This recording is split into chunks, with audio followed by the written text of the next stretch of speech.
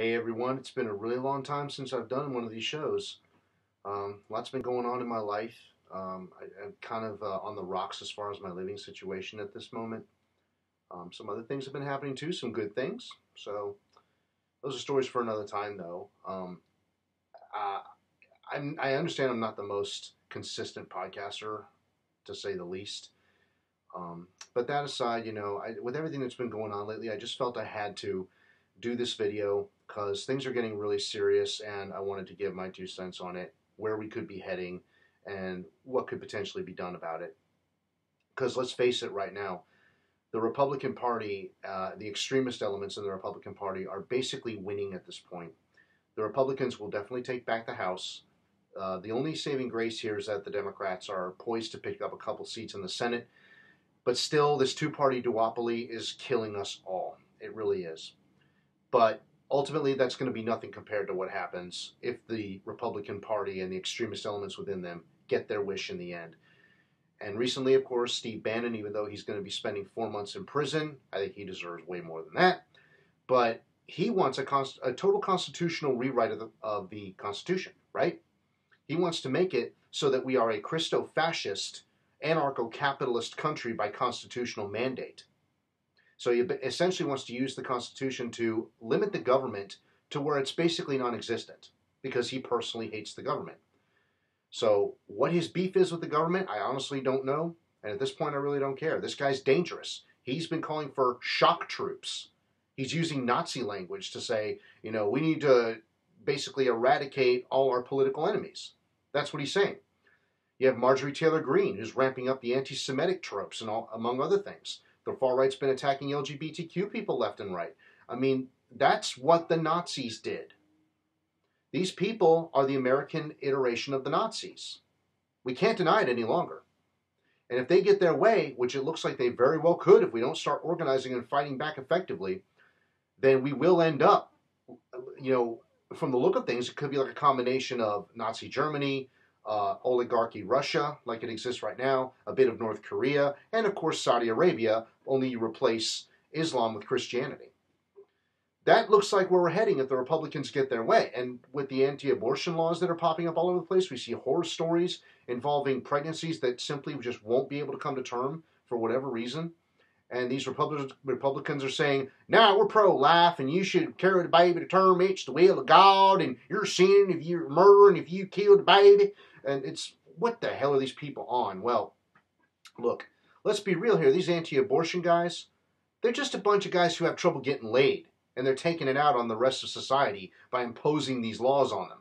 And especially in Texas, they want to they put this little bounty program in place where it's like you can spy on your neighbors and you can turn them in for a reward if they're having sex the wrong way, or you suspect they might get an abortion and murdering the babies like the livers like to do. Oh, these people they make me sick. But there's no reasoning with them. Let's face it. There's no reasoning with these people. And they are dangerous. Make no mistake about it. They are dangerous. Roughly 30% of the country has lost its fucking mind. And if we don't do something, and I honestly don't know what that something could be right now. So, yeah, I'm going to talk in that respect, right? But we're lost right now. The rest of the American people are just fucking lost. They don't know what to do. But the far right, has been planning all this for decades. That's why it looks like they're just, coasting along and getting their way all the time. They're capturing all these offices at the local levels. They're on track to capture the House. And now we hear that Trump might be choosing Marjorie Taylor Greene as his running mate in 2024. No surprise there. But if they were to win, holy fucking shitballs, we would be totally screwed. And then it might be a good idea to go, all right, now may be a good time to talk about a national divorce, like Marjorie Taylor Greene said. That may have been the only halfway decent thing she ever said. And I can see it happening. The United States is so divided on a fundamental level at this point that it's like, you know what? We're like in a toxic relationship with one another right now, and maybe what we need is a trial separation, sort of like what some couples do when they've been around each other for so long, and they're kind of like fed up with each other's quirks and idiosyncrasies or stubbornness or whatever it is, and they're like, okay, honey, let's take a break, let's see what happens. Maybe that's what we need to do. It might be the best thing to do to avoid war. it would just be really difficult because it's so spread out over this whole country what demographics are where. But policy issue by policy issue, you find that most Americans are actually progressive. And the thing about the extreme right is they want to craft this whole country with a constitutional rewrite, capturing every single office. They want to turn it into a Christian theocracy with a rigidly authoritarian infrastructure where the dear leader has ultimate say. And they want the police to be not just policing low-level crime and letting the rich get away with everything. They want them to be the morality police. And that's the Saudi Arabia element, right? And they're totally fine with like rich people rubbing each other's shoulders and scratching each other's backs, and the poor just like, whatever, man. If you don't have money, if you don't have status, if you don't have standing in society, you don't matter. You can piss off and die for all we care. That's the far right. And not only that, what's happening at the southern border and has been going on for years now, that's nothing compared to what's coming if these right-wing extremists get their way. There would be another Holocaust happening in this country, and they would make sure people on the left, LGBTQ people, immigrants, minorities, anybody they don't like would be rounded up, sent to camps, systematically executed, or you might even have a more Rwandan approach, if you know what I mean. Anybody who knows about the Rwandan genocide, where they just picked up their guns out of pure anger and just murdered their opponents in the street at lightning speed. That might happen too. So we're headed for a dangerous place right now. I don't know where ultimately where it will end up, but right now it looks like the far right will ultimately get everything they want in the end, because the center is just lost in the woods, doesn't know what the fuck to do. The left is too busy sniping itself over little trivial issues. And meanwhile, the right is so united on most fronts, usually on economic fronts, because these people are diehard capitalists. They believe that money is their birthright. They believe that there should be no taxes, there should be no government. And we all see what happens when that type of libertarian ideal is put into practice. Everything collapses. Everything becomes too expensive. And people have a much harder time meeting their basic needs as a result of that. So that ain't going to work. But you can't have all the money made in society going to a government to provide services. No, because you're still putting all the say-so in the hands of very few people.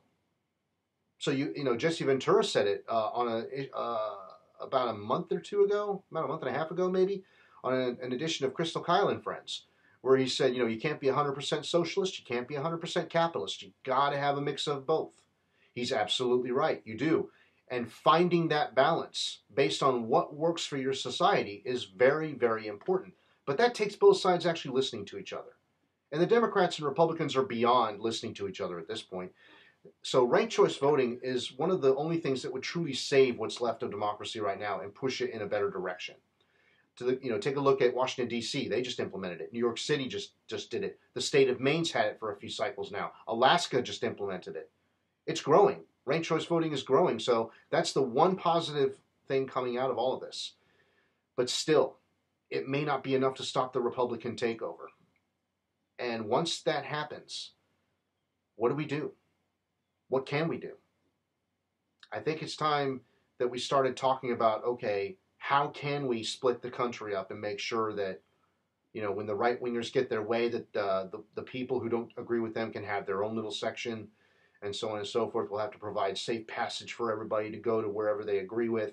That might, I know it's extreme, but you know what? If it avoids war, if it means everybody else is going to be happier and just not at each other's throats as a result of that, then maybe that's what's best. But even if we did that, we'd still be faced with corporate corruption, you know, with corporations running everything.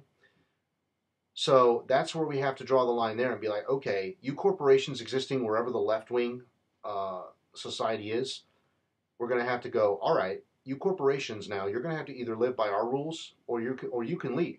But you're going to hand over the means of production and what am I trying to say here? You know, all the contracts and things, and all the trading back and forth with other companies that exist in the area, just all the operational measures. You hand all that over to the workers in that area, to the workers in the various stores, offices, factories, farms, what the heck ever you've got, and just go ahead, go seek greener pastures elsewhere, but at least leave these workers to have their job security, whatever endeavor they might want to do after you leave. And you can help them transition, still make a little profit on the way out, and make it so that they're okay when you leave.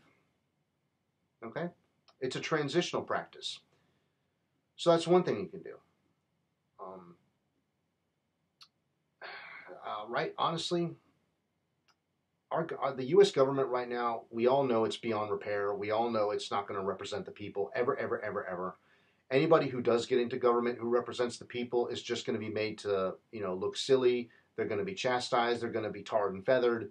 They're going to be made a public example of in so many different ways. They're going to be censured. They're going to be silenced. Whatever. This government is beyond anything that I recognize or anybody would recognize at this point. It's essentially just a big corporate board of directors, the national board of directors for corporate America and the billionaire class. So the people need their own government at this point. We need a people's parliament. I've said that before. We need to incorporate all disenfranchised parties. We need to have, I think, much more of a parliamentary approach, save for how we elect our executive. I don't think the majority in parliament should be allowed to elect the executive in the event they resign or die or whatever. I think we should still hold a special election if that were to happen. But we should include everybody, and we should have ranked choice voting across the board. That's the one thing we should do. And we need our own constitution at this point, a people's constitution. And we need to outlaw corruption and treat it like one of the worst crimes imaginable. Maximum prison sentence, maximum penalty for corruption. We need to have a new prison system that is geared toward rehabilitation and kind of rehumanizing people after they've been subjected to the capitalist machine for so long. Because capitalism ultimately, it dehumanizes people. Capitalism is simply a game of numbers, and all it does is it reduces everybody to numbers. And when everybody sees each other as numbers, when they see the world as numbers, everything around them is numbers, there's no humanity, there's no emotion, there's no connection.